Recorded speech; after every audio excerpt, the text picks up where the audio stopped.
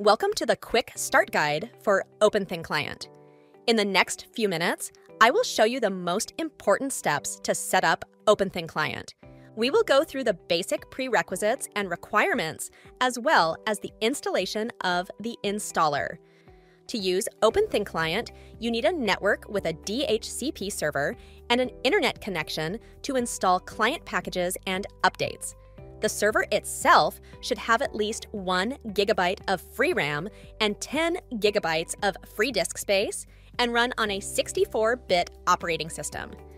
The hardware requirements for ThinClients and old PCs that can be used as ThinClients are an x86 64-bit CPU, 2 GB of RAM, and a PXE-capable network card. To download the installer, visit the website www.openthinclient.com. Click on Try for Free and register briefly for the software. Shortly, you will receive an email with the links to the installers. Now, run the installer as an administrator or root and set the installation directories for the Program folder and Manager Home.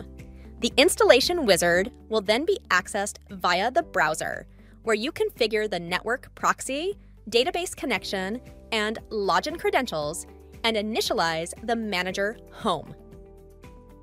To start the manager, enter the IP address of the OpenThincClient server in your browser, followed by port 8080.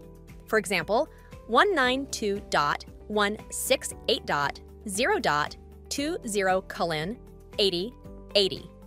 For a more detailed description, visit our documentation at docs.openthinclient.com.